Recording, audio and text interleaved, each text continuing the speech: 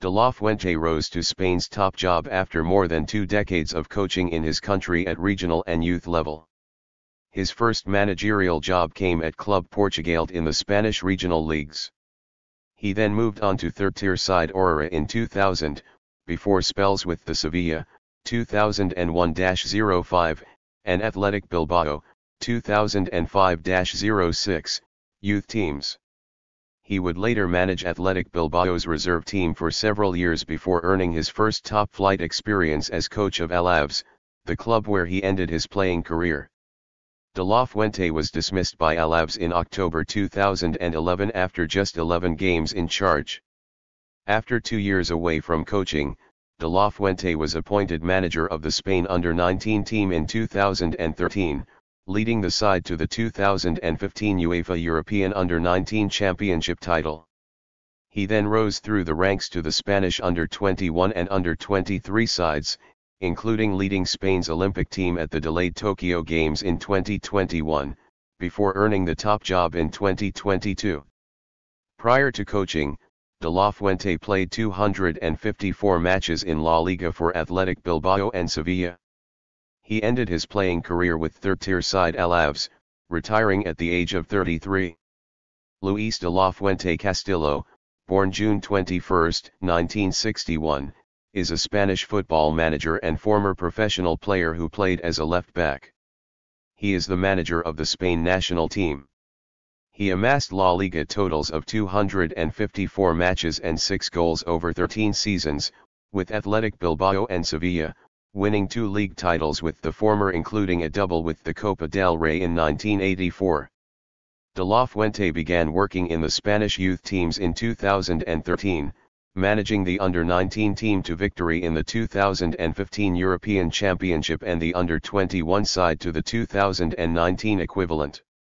He coached the Olympic team to the silver medal at the 2020 Games, and took over at the seniors in 2022, winning Euro 2024 and the 2023 Nations League.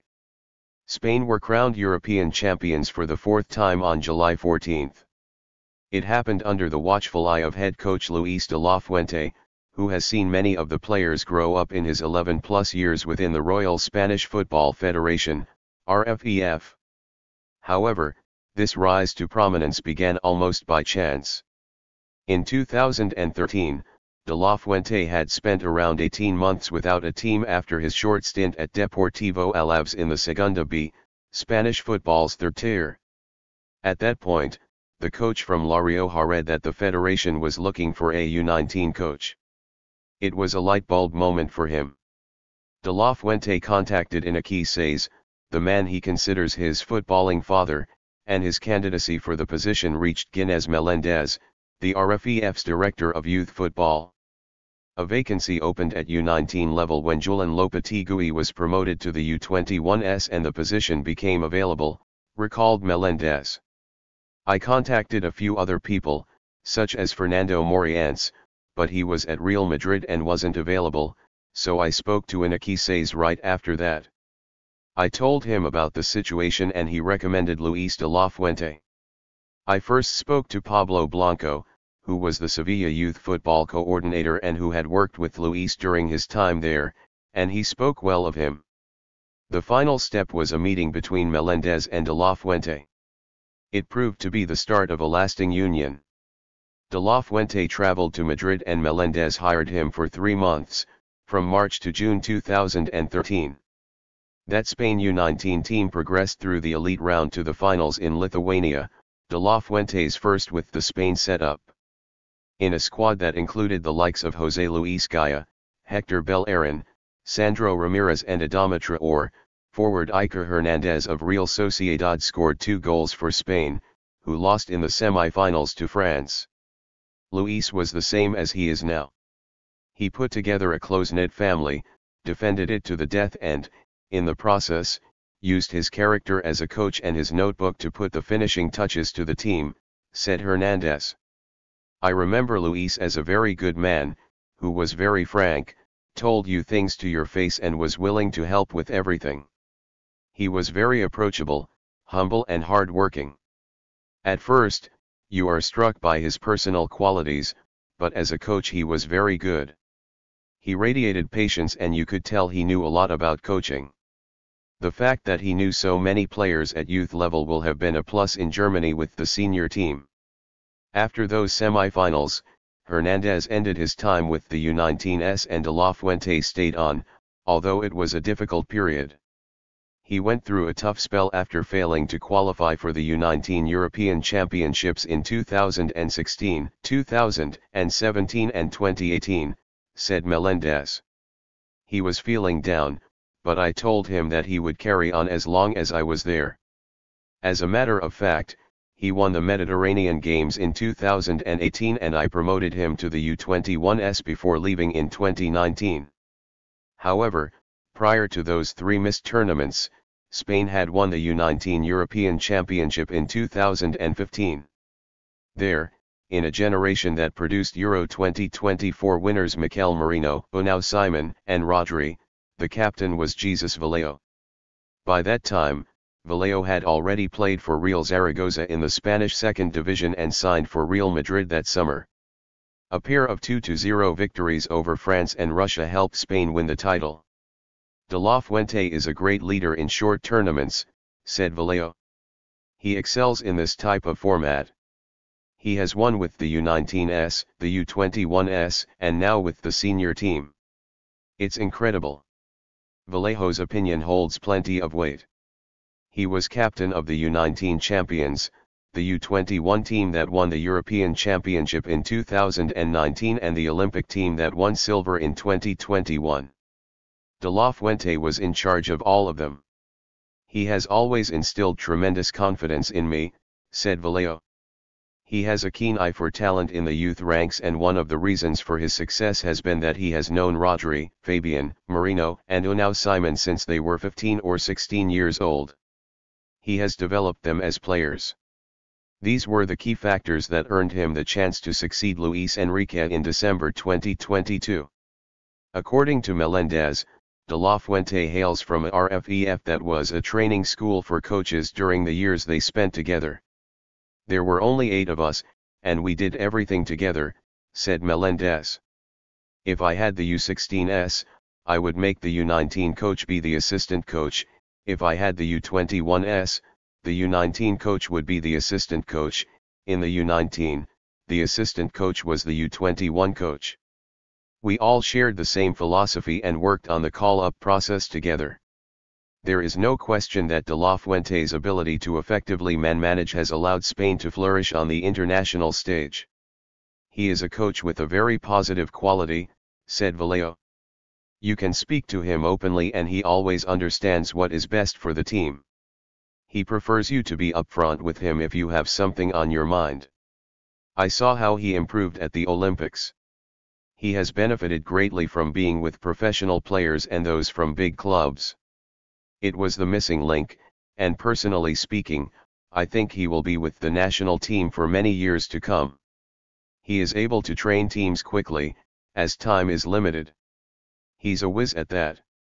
De La Fuente's next challenge is the FIFA World Cup 26 trademark, which is already on the horizon for a Spain side in top form thanks to a man who has made a long climb to the top.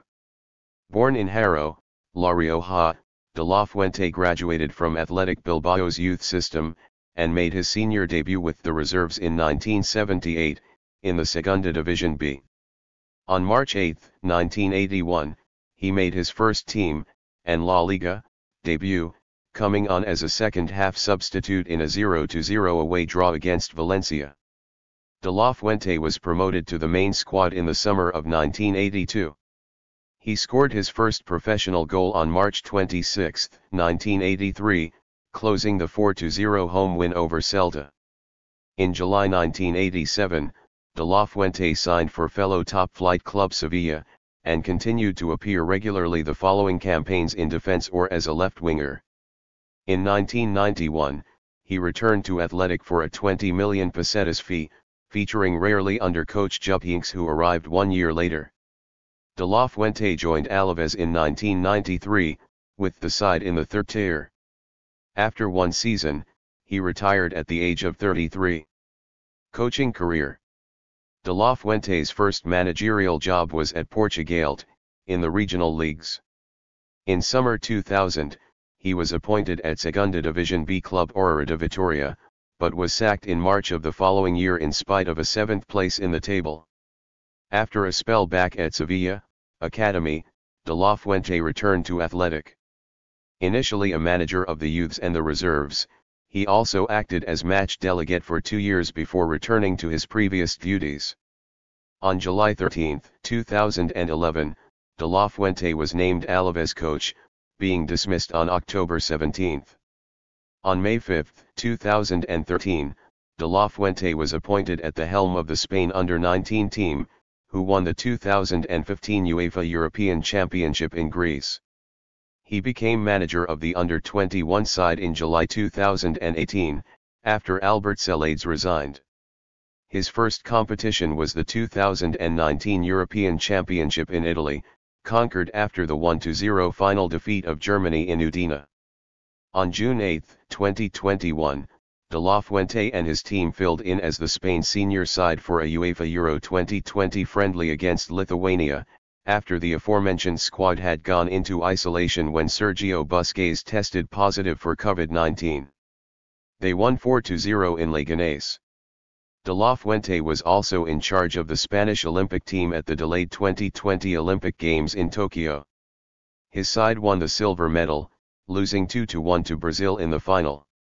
On December 8, 2022, De La Fuente was appointed head coach of the senior side, as Luis Enrique resigned following a round of 16 penalty shootout elimination at the 2022 FIFA World Cup by Morocco.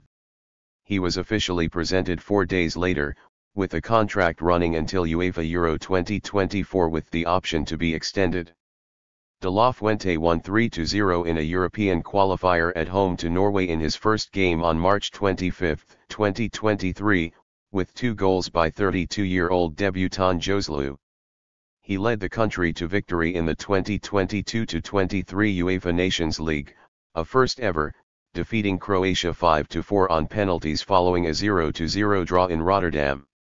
Spain finished the Euro 2024 group stage in first place, scoring 5 goals and conceding none.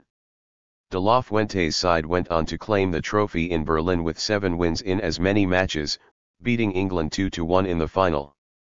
Due to his background coaching in youth setups, De La Fuente liked to work with younger players familiar to him and not high maintenance. Mikel Merino and Mikel Oyarzabal won the Under-21 European Championship title during his tenure, and later represented the full team under the same manager. He explained his philosophy by stating that I come from a grassroots background. Our commitment, to the people we trust in the youth system, is not a pose, it is a conviction. Spain often dominated possession under De La Fuente, also starting to use a more traditional centre forward and delivering more crosses to the box. De La Fuente married a woman from Andalusia, with whom he had 3 children. One son, Alberto, was also involved in the sport, and at one point worked with his father in the Royal Spanish Football Federation as an analyst. Having been raised Catholic, De La Fuente embraced the religion again in adulthood. Some of his honors. As player: Athletic Bilbao, La Liga, 1982-83, 1983-84. Copa del Rey, 1983-84. Supercopa de España, 1984, automatically awarded after winning the double. As manager: Spain U19. UEFA European Under-19 Championship, 2015. Spain U21. UEFA European Under-21 Championship, 2019. Spain U23. Summer Olympics silver medal, 2020. Spain. UEFA European Championship, 2024. UEFA Nations League, 2022-23. Thank you for watching this video.